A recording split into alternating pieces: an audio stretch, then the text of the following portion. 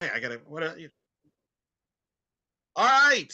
Joining us now, she's the head coach of the Iowa Hawkeyes. They just finished up their Big Four Classic as they continue to wrap up the fall, and of course, the NIC 2023 champions coming off 35 wins, the most wins in the program history since 2009. First time in postseason for the program since 2009. Of course, I speak of head coach Renee Gillispie. How you doing? Great, Eric. Thank you for having me on. I want to talk about last year first. 35 Okay. wins. You get to the NIC, which we'll get into because you had a dramatic championship win over BYU. When you reflect on last year, what comes to your mind? Oh, goodness. Youth was for one of them. Very young. We had five starting freshmen on our team last year, but with those five freshmen also came a lot of energy. And I think what you saw with that is the energy and not really knowing what to expect. I think a lot of the freshmen were just wide-eyed and let's go and didn't think twice about what they were doing, and it kind of made that excitement in playing for them, like it was every game's a new game and they didn't have any predetermined expectations of what was going to happen. But along with that came a lot of tenacity in their part. We always talk about tenacity and grit in this team, and we want that with all our players. And I believe those freshmen came in and they bought into that, and they saw that all season long.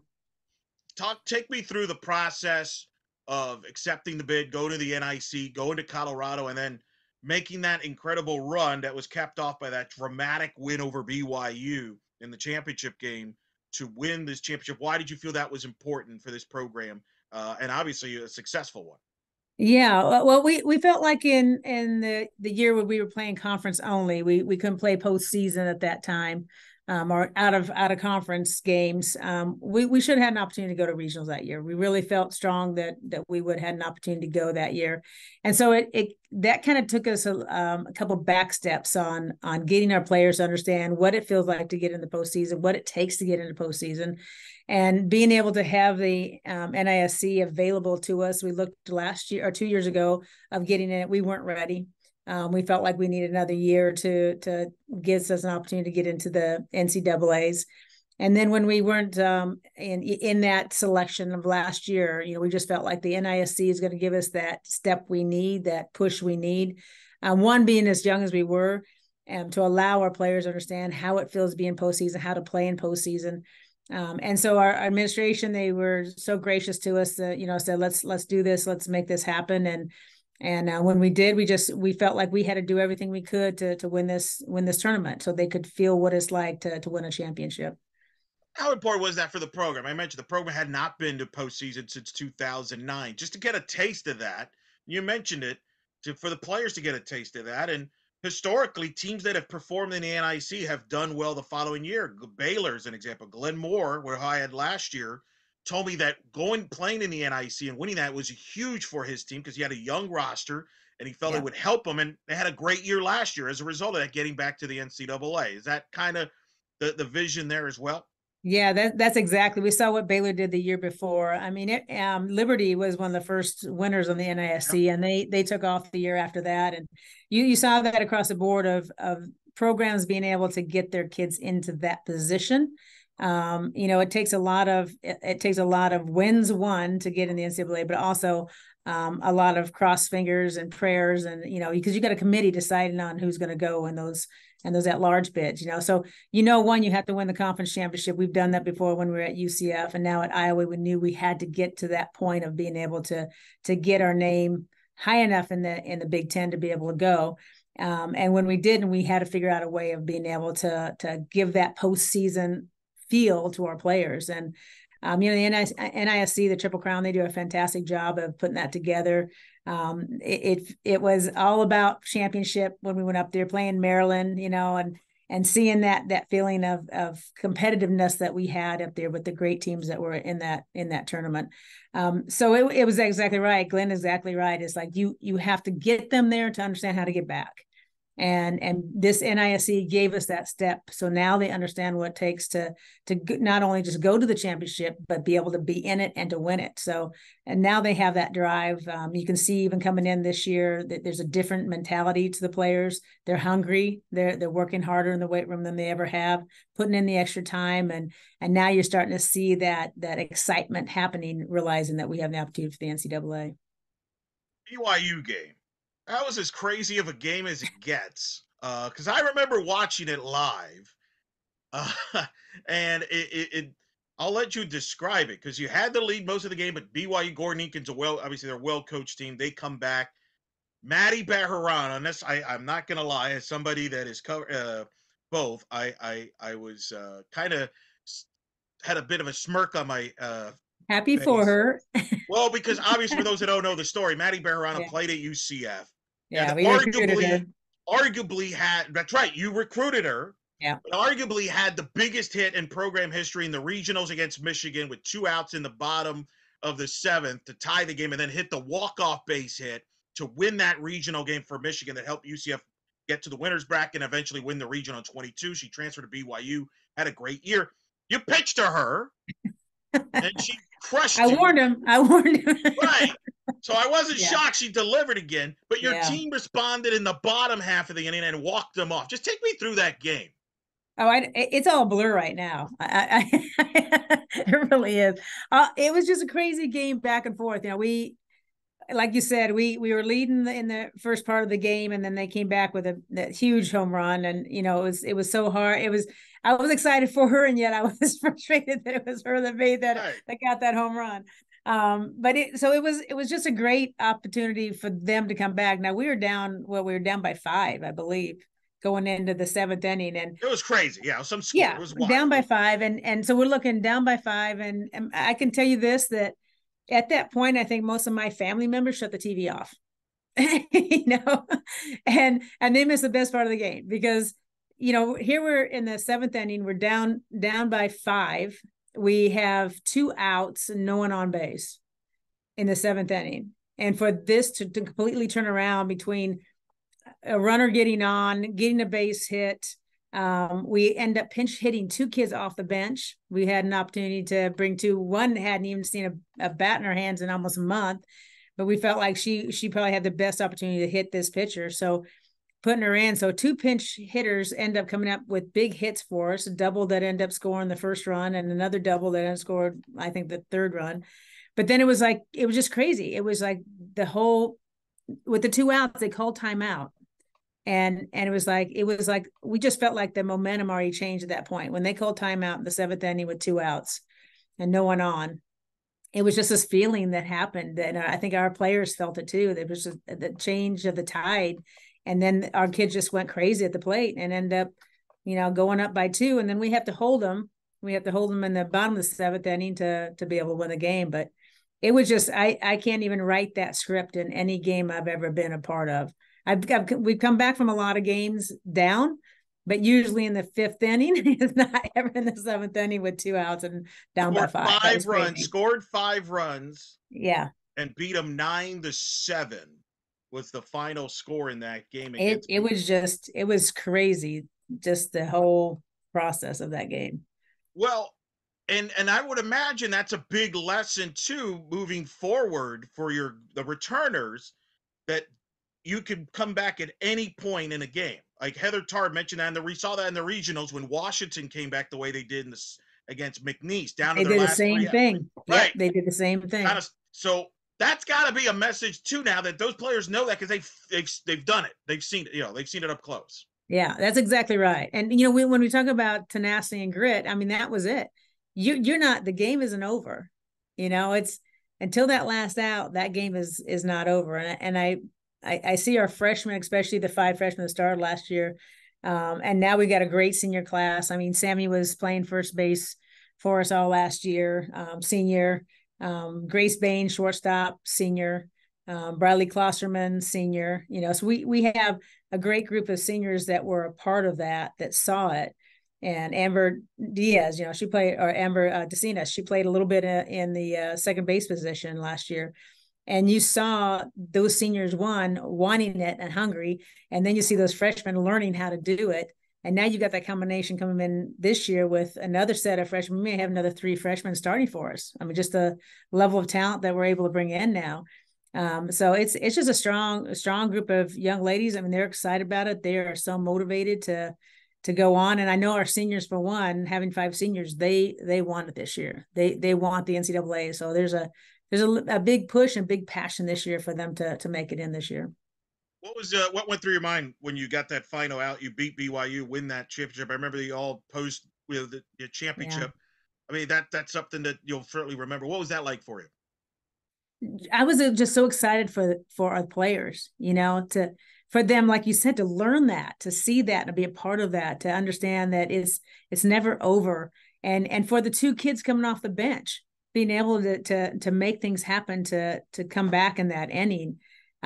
It was exciting to see. It doesn't matter if you're one of the starters or you're a backup, your opportunity is going to come, and you better be ready. When it comes, you better be ready. And that was a message that we saw in that game is, you 2 kids off the bench, let's get it done. It doesn't matter. Let's get it done. So now we fast forward to the fall. You just finished doing the Big 4 Classic there. What have you learned so far about this group so far as you go through this fall? I see a lot of the same things like we talk about. It's just that desire. The freshmen coming in are hungry. They haven't experienced what our team from last year experienced, but they're hearing the stories. They're seeing the push from the upperclassmen now. They're jumping in and running with it. And like I said, we may have 3 more freshman starters next year. We're still a very young team.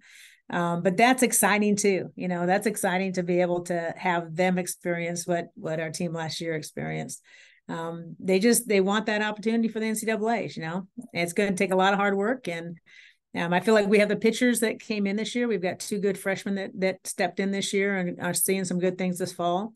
And we got Jalen back from last year that basically won that game for us. You're seeing, you're just seeing a lot of depth now that we haven't had in the past. This is probably the first year that we're finally getting some depth in each position. Let's talk about pitching because that's where it starts. Yep. Tell me about your pitchers. Obviously, big improvements last year. Mandy Gardner in her first year, asked the pitching coach, obviously helped in that. Just talk about your staff as a whole, pitching wise, and obviously Mandy now coming into her second year. Yeah, Mandy's just done wonders for our pitching staff.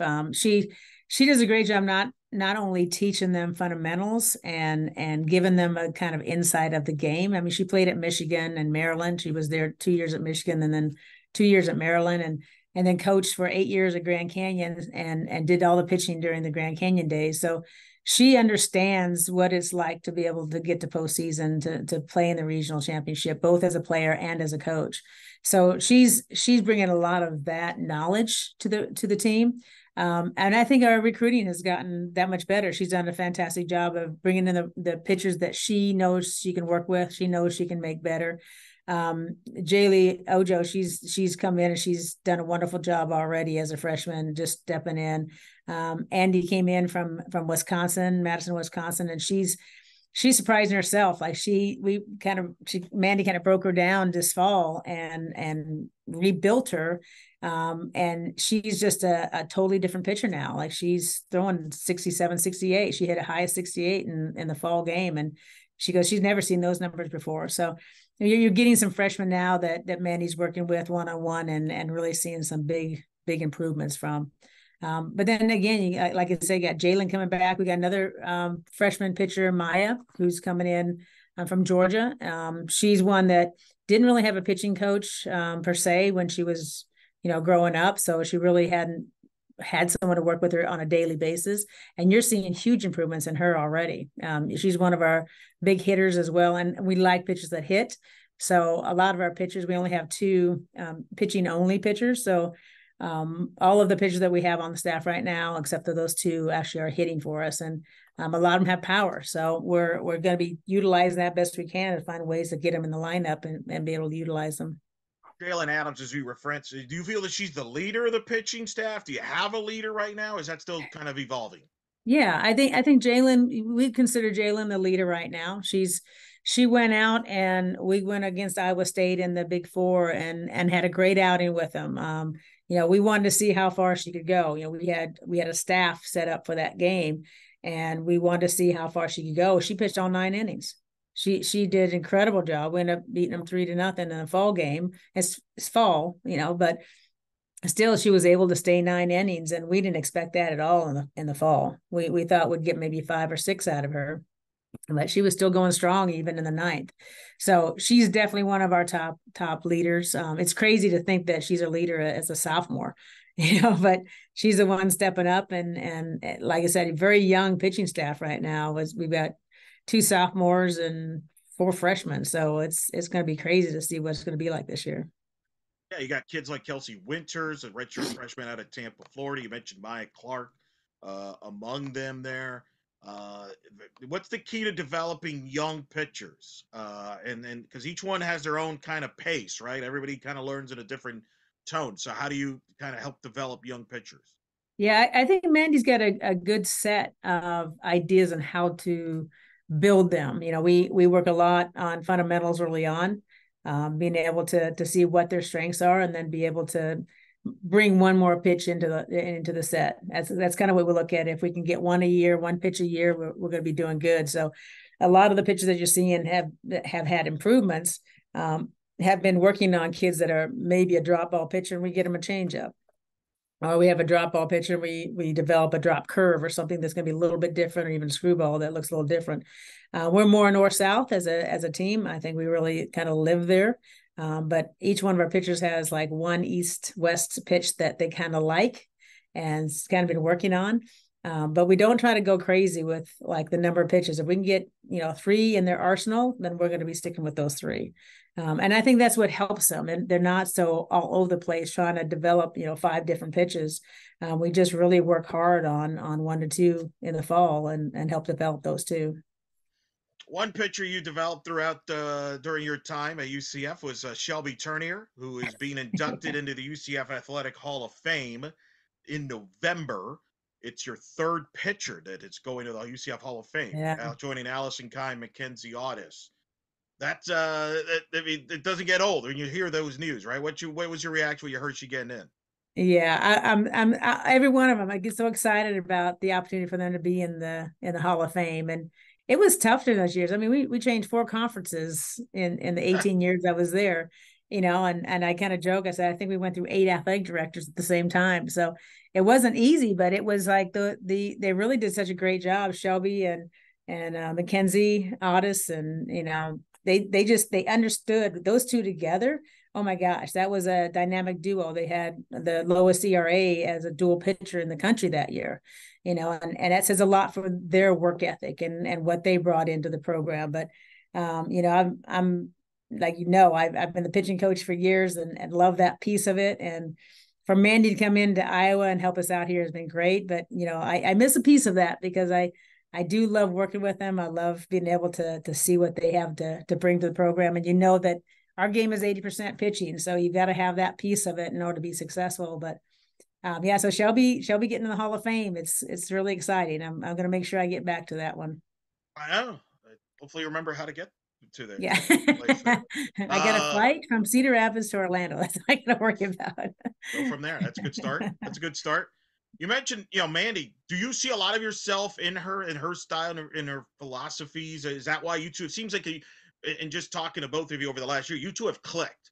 Like they're on the same page. Not that but it just seems like there's a lot of similarities in both your styles. Is that accurate? I think so. I think we're both fundamentalists. I think what we look for, we don't try to change a pitcher's style. That's who they are. We don't try to break them down and make them into mechanical, the same form, same. We want individualized pitchers. We're bringing them in because we're seeing something that we like in them. That's why they're coming in. But there's no changes that happen with pitchers. It's their own personality. We both are like that. We just do little tweaks to make them better, working on their leg drive, being able to get a little more, arm speed, and being able to be a little bit stronger with your snaps. I mean, it's a very fundamental thing. I think we both see that in our pitchers and how we develop them. And we don't try to throw a lot of pitches out there. I mean, I think that's crazy when, I've had pitchers that have written to me, recruiting and written to me and said, "Oh yeah, I've got 8 different pitchers." I'm like, "Oh, what 8 pitches do you have?" Because I only know of like 4. Right. So getting them to kind of understand that you don't have to have so many pitches, you just have to be efficient in a few. And if you're efficient in a few and you build on those, then you're gonna be a pretty good darn good pitcher. Like Yeah. Shelby, I mean, she lived on her drop curve. I mean, she could get anybody out on her drop curve. It was the nastiest pitch I was thinking. And then she'd throw a little change up and occasional rise, and she'd have you, And the McKenzie with her, change up. Oh my gosh! I mean, she killed people with her change up. You know, they just buckled their knees anytime she had that throwing to them. So it was neat to see that you can keep them the way they want to be as a pitcher. You don't have to change them. Well, that's interesting. That's a good comparison because you had Allison. She came over as a transfer from junior college, right? Hillsboro. Yeah. Yep. After 1 year, she transferred to UCF because she had a verbal commitment. She didn't want to break that. Mm-hmm. As the story goes. So you got her a year in, and she had some injuries her first year. Mackenzie came out of high school, and Shelby's out of school. What do you remember? You obviously recruited all 3, but once you got them on campus and kind of that process of developing them into who they became eventually. Mm-hmm. It was them. It was the hard work. It was the dedication. They were committed to their craft.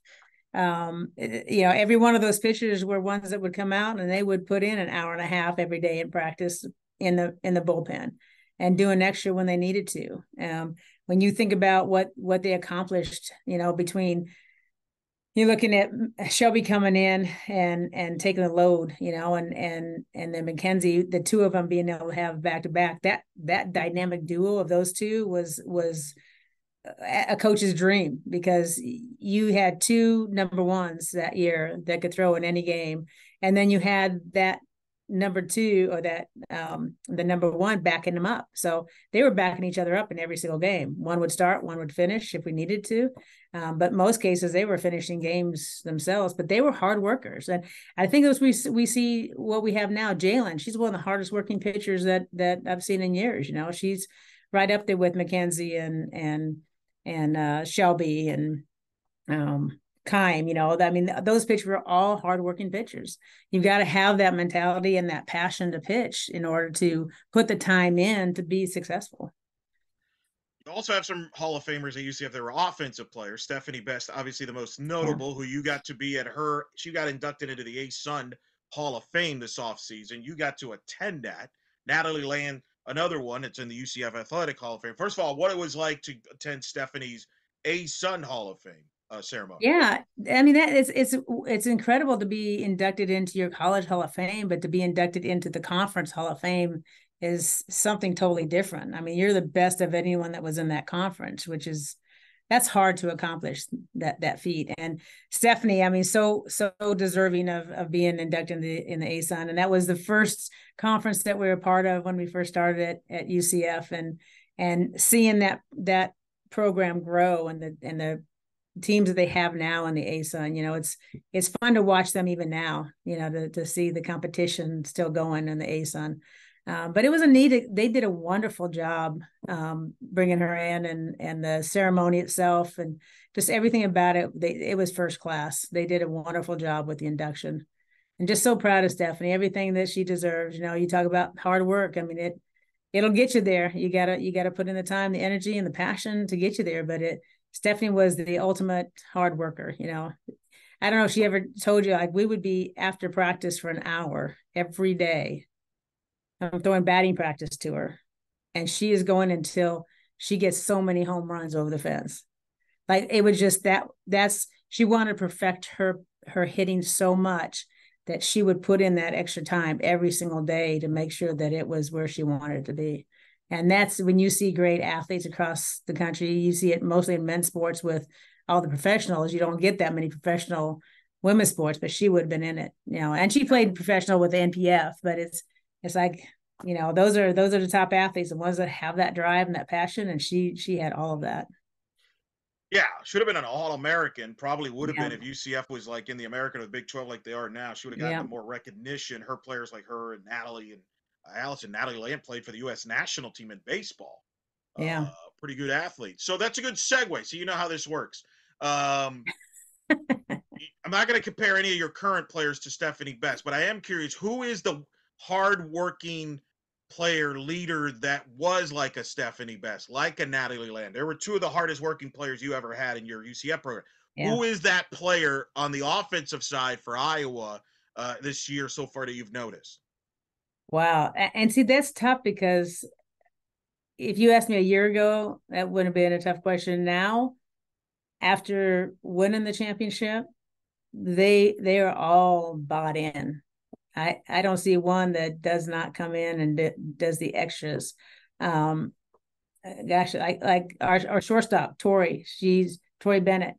She's always working on her craft. She's always in there taking extra cuts when she can. She's been down this fall, but she's on her way back, and she's like hungry, so hungry. Um, Seniors, it would be probably Sammy Diaz in the cages constantly, constantly. Amber Decina in the cages constantly. Grace Baines in the cages. They're just Avery. I think you saw Avery Jackson last year's played third for us last year, just as a freshman in the cages constantly, always working on her craft. It's fun to watch because I think you saw Nia last year breaking records, our right fielder, Nia Carter. She was that one that was constantly working on her craft, hitting over 400. I mean, this kid was a hard worker. And you're seeing these kids understanding what it takes now and the buy-in now. I would say back when Stephanie was there, she was probably the one that understood it. And since we're such a young program, you really didn't have that buy-in yet. I think now we have that buy-in. We have that understanding of how much you have to work to get what you want. So yeah, and I would say as far as pitching staff, Jalen, gosh, that girl works hard. She's a bulldog. She's like in the cages, bullpens constantly, and she hits for us too. So she's always working. She has to do double time everybody else. So she's not only in the bullpens doing pitching, but then she has to come back and do hitting. So a lot of times it's on her own because we only have 4 hours now with the players, so she has to kind of balance everything out. But as far as the top like mentality, tough kid, I'd probably say it's probably Jalen. And it's interesting. Again, it sounds to me that for the returners, the switch that championship, you've seen the difference already. There's a Yeah. big difference. Yeah, and that's what you want as coaches. You can coach them all you want, you can talk to them all you want, but until they see it, they feel it, they understand it, it's hard to flip that switch with them. It is. It has to be something that I always say. It's so much. It's the point when you are being pulled towards something and not pushed towards something. If coaches are having to push you towards something, you're not going to get there. But if you're pulled towards that and you're hungry to get there and you have that drive to put in those extra hours, you'll get where you want to go. Who are the talk about some of the position players, either the new faces you think will contribute offensively, and some of the ones you also lead by example offensively from a production standpoint? Well, I think definitely Grace Baines. She's been a master of developing her skills over the last 4 years as a senior. I think you'll see a lot of great things from her this year. Just a consistent, offensively and defensively consistent. I think you'll see things from Tatiana. We haven't even kind of talked about Tatiana. She played center field for us last year. She's on the Puerto Rican national team. She's actually going to be down in Puerto Rico doing the international games here in November. So she's really excited about that over Thanksgiving. So she's excited about that. She's one that you'll see some production from too. She's the kind of kid that wants the bat in her hands when being called. I think you're going to see some things, Jaylee. When we talk about freshmen come in, Jaylee not only as a pitcher, but she has a powerful swing. This kid will be one of our big power hitters this year. So Ojo. So you'll be keeping an eye on her this year. She'll be seeing a lot of pitching time, and when she's not, she'll probably be in the lineup somewhere. Um, I think Anna did a great job last year. Anna Streff, sophomore. Tori Bennett, sophomore. again, you're going to see some production out of them. New transfer that we brought in this year is a catcher, Hannah. She's going to do a great job behind the plate, but I think she transferred in from New Mexico State University and was able to. She was their key player last year, in the last 2 years, and I think she's going to be seeing a lot of playing time for us also behind the plate. And then Maya's probably going to be, if she's not pitching, she's going to probably be playing in right field. And she's got a big, strong bat. In fact, she's the one that had 3 of the runs. She had the 3 RBIs against Iowa State this last weekend. Yeah. So we were getting runners on, we're getting them in. And Maya, as a freshman, is the one that came up and had 2 huge doubles to end up scoring those runs for us. Your offensive numbers drastically improved from last year, from the year before. Which is unique because, Brian Levin came in to take over the offense. Sometimes there's a bit of a transition. Why was it a smooth transition with Brian running the offense? Yeah, I think Coach Levan came in. He had a plan that worked for him, both at Belmont when he was there as a head coach and at Southern Miss. He's, and it's interesting because I think that's why we all get along so well. We're all fundamentalists. Like we work with the basics. We work with the fundamentals. We want the fundamentals to be strong across the board. And he's that way with the hitters.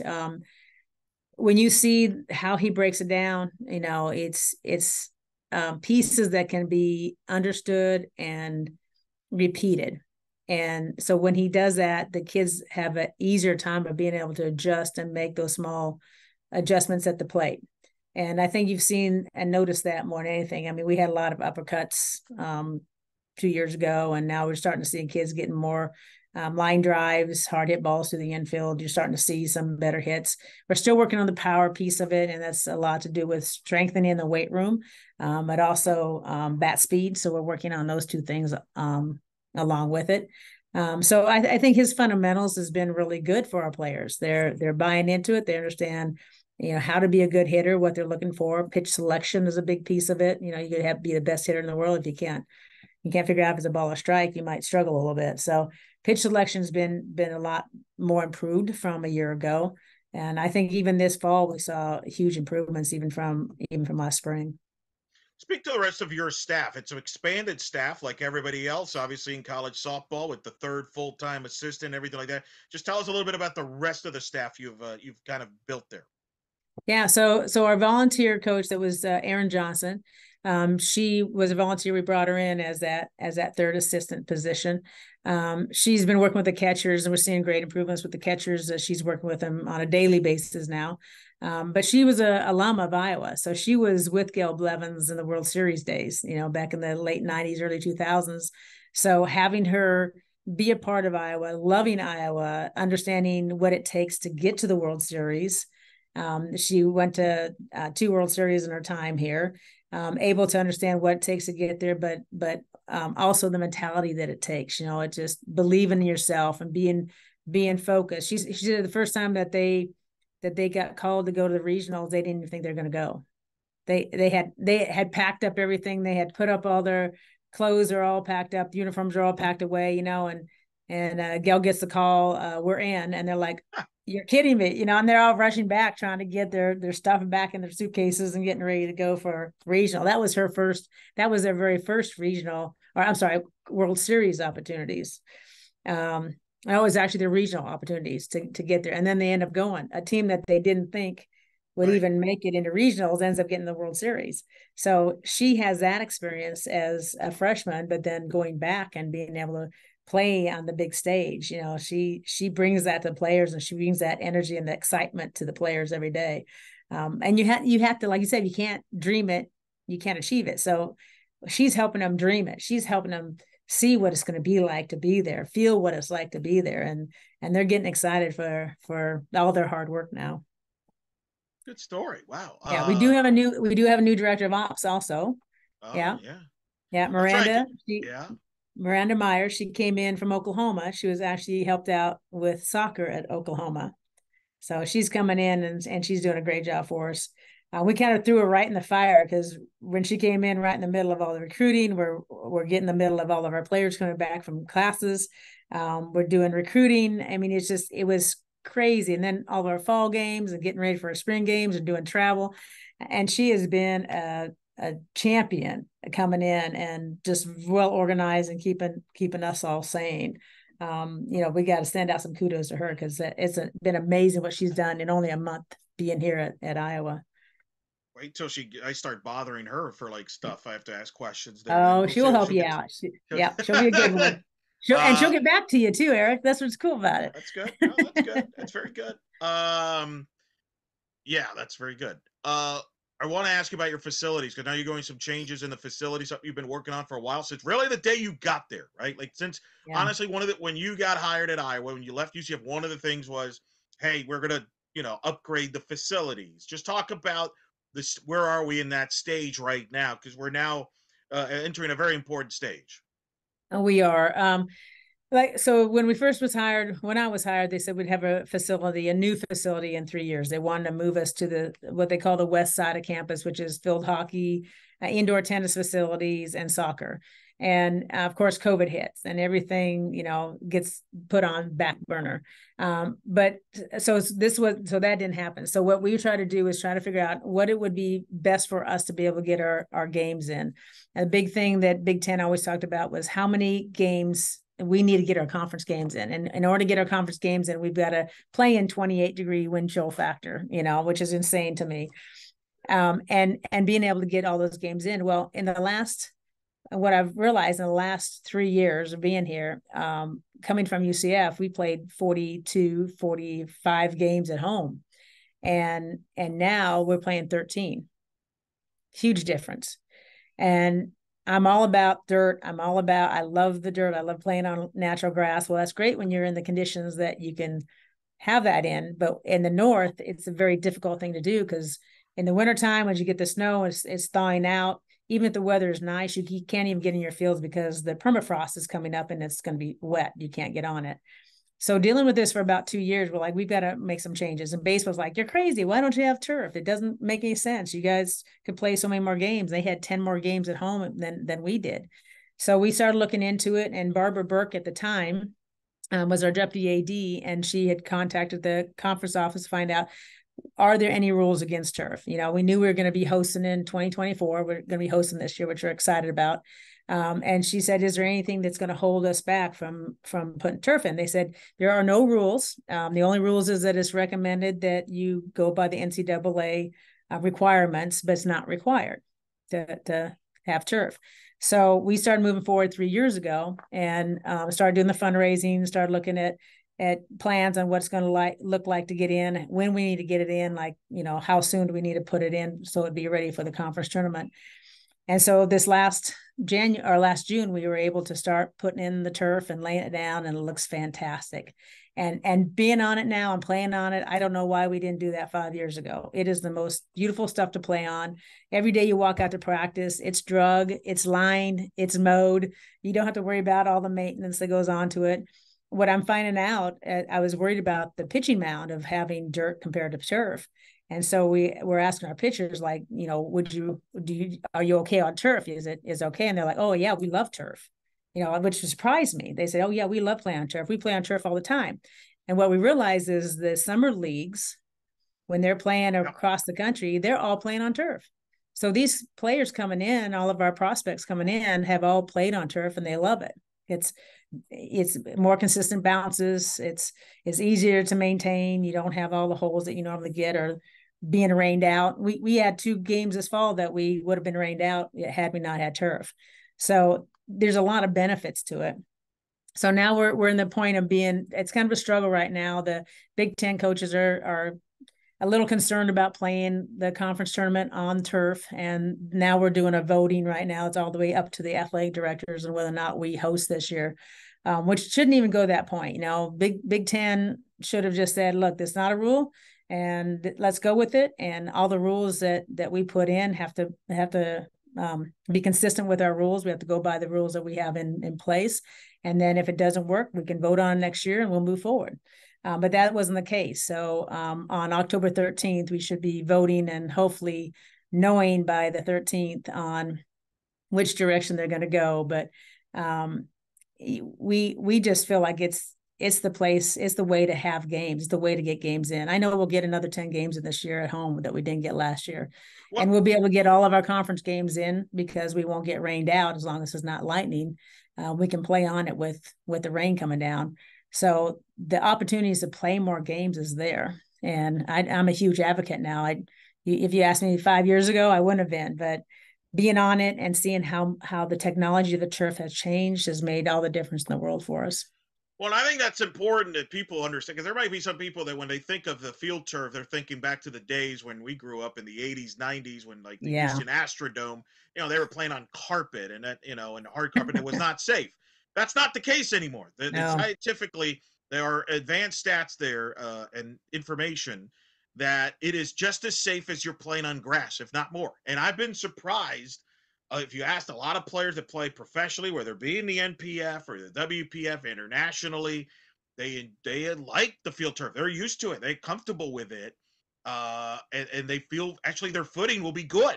Unlike sometimes in some of these fields where it gets beat up, the tarp is not so great. Now you're playing in muddled water. You might misstep, and now you got to blow it out. So I think it's kind of where we're headed with everything is the field turf, to be honest. Plus, add to the fact Big Ten, it's no secret, is adding members starting next year. That's from the West Coast. I would think from a Big Ten school situation, you want to have as much flexibility to stay home to limit the travel that you're going to have to do. You already do a lot of travel non-conference. Now you're going to have to do more as the league grows. I would think you would want more home games, but what do I know? Yeah, and you're absolutely right. I mean, you look at our Olympics. Our Olympics plays on turf. Yeah. And you talk to the Olympians like you talked about, is like they love it. They feel like it's a truer surface to play on. I think it will be going that direction. I know the NCAA is talking a lot about. We had our super regional team that should have been hosting this year, and because they're all turf, they didn't get the opportunity to host it, and that's not right. I mean, it should be your home field advantage, whether you've got synthetic dirt or you got real dirt or turf. It's all going to be a home field advantage on however you look at it. So it's being able to have the opportunity to host a game, being able to get more games in, less games canceled. I mean, that's a big piece for the northern schools, and we've got to find a way of not getting all of our rain dates canceled. If you can play on it, and if it's turf, you can play on it. If it's dirt and you got a tarp, you'll be lucky. You might be pulling that tarp 3 or 4 times to get on and hopefully make a full game out of it. Where you've got turf, you got the full game. So I think there's so many more advantages of turf that we're just not looking at. I think we've got some old school minds right now that think that, it's not the way to go. But you look at soccer, you look at field hockey, they're all going turf. Football is going turf. Baseball is going turf. And the benefits of turf is there. We just have to be like open-minded enough to make that an opportunity. And I can tell you, we have better opportunities in the north to be able to get our games in and have that advantage now that the Southern schools have right now, because we're definitely at a disadvantage with that. I think you got to be creative if you're up north as far as getting games, whether it be at home, whether it be. I know you've played in the dome up there, where what is it? North the Yeah, you and tournament I. there? You and I host. Is Yeah, that what is that? Minnesota. Is that a field turf? What's the field for the dome? Yeah, it's a indoor football facility. So they just mark it off for. They actually can play 2 games in there, which is kind of neat. Right. I mean, those are unique. I mean, everybody's fine, right? Even Everybody Rosemont, NBF up in Rosemont, Rosemont. MPF, yeah. Have the Chicago indoor played facilities. You beat Central, a really good Central Arkansas team last year. They have field turf in their facilities and as well. So it just makes a ton of sense to me that that's the direction you're going to go. You're going to get, and there's a lot of schools, I won't name them, but there's schools in the South that have implemented field turf, not necessarily for the field condition, but for foul territory, the bullpen, to get practice in, because as you know this from coaching in the South, it rains a lot in the summer and fall, and so that does help the field conditions. It really does. It gives you so many more opportunities to get practices and games in. Yeah, we're excited about our players. Absolutely love it. They talk about it every day. Getting out there, they can get on it themselves. Like, they don't have to wait for someone to drag it or mow it. They can get out there and they can practice anytime they want. how many home games you believe you have added by having this field turf moving forward? Because there's a revenue side to this too. That's the other part, that by getting more home games, you're bringing in more revenue. So how many Yeah. home games do you think you've added for this program with the field turf that you can't do? What is it, 10 games a year? What are we talking about? Yeah, I would say this year we probably, because it was so late on getting games added midweek, I'd say we're probably at about 6 more games, where I think we can get easily 10 to 12 more home games in a season. You know that, and that's what's crazy is like, why wouldn't you take advantage of being home? You know, the wear and tear we put on these kids to travel all the time. I mean, it's tough, and it's trying to help with their quality of school as well as, you know, opportunity to play. You feel you could host a tournament maybe in early March? Is that the goal?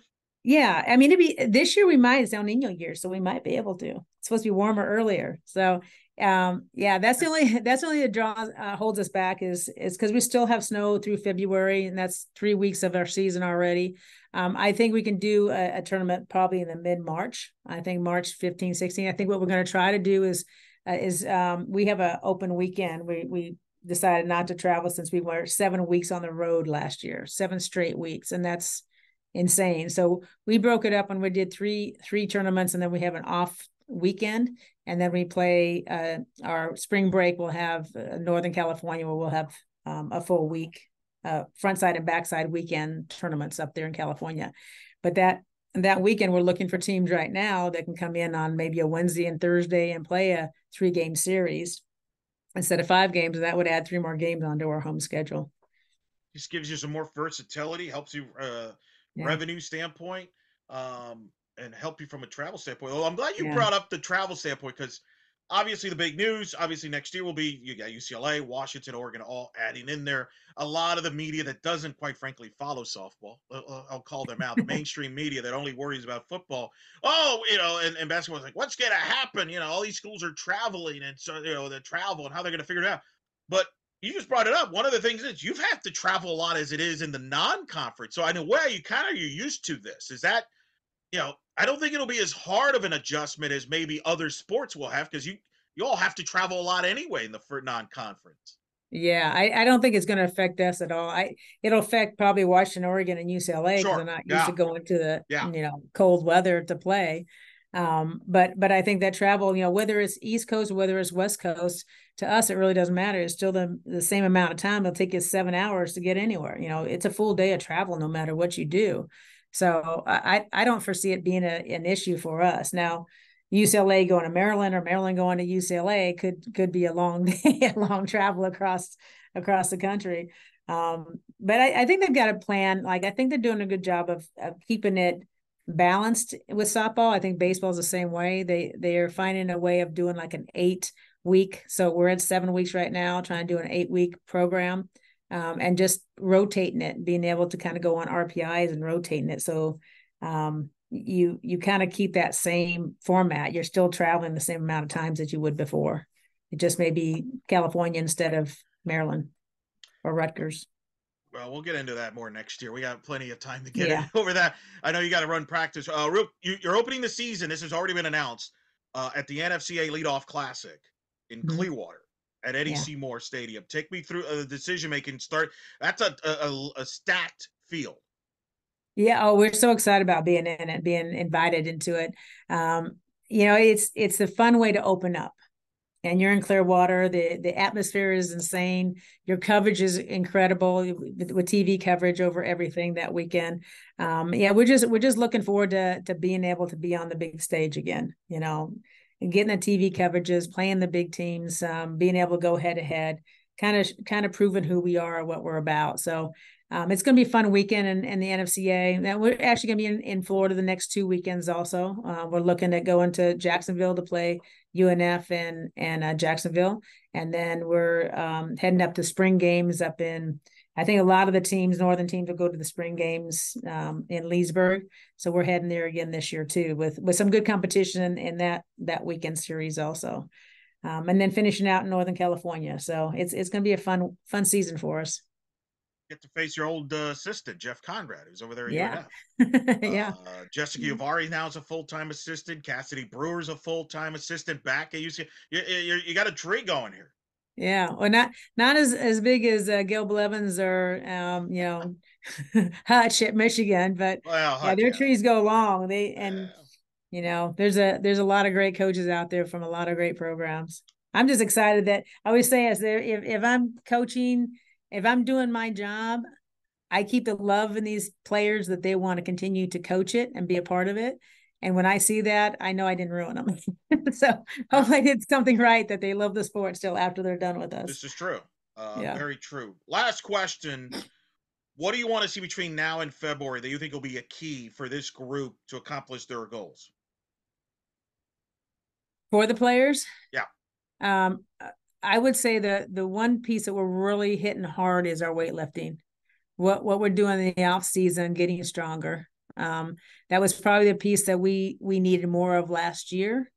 And I think our off-season conditioning, what they do over the winter months, how they hit the weights is really going to make a difference on where we are in the start of the season.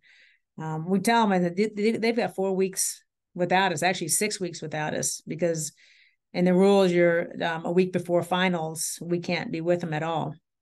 So you're looking at almost 6 weeks before they come back to us. And that's a long period. If you're not doing anything, you're starting over. So getting their mindset of understanding, maintain what you've got, work hard in the off season. And this group of young ladies, I truly believe will do that. I think they have that drive right now that they will be ready to go when January hits. That is Iowa head coach Renee Gillispie joining us here at In the Circle. Coach, always a pleasure. I think we've done now 16, 17 of these between Goodness. in various At ways. least, at least, yeah. So, but look forward to it. Obviously, folks can follow the Hawkeyes there and your all the places there, and we'll be seeing you in Florida. You're going to be coming down, as you mentioned, the next month. So we'll probably cross paths there. I have a feeling, and definitely as well during the season. So look forward to seeing you soon, Coach. Thanks for doing Yeah, this me as too. always. I can't wait, Eric. And thank you again for having me on. This has been fun.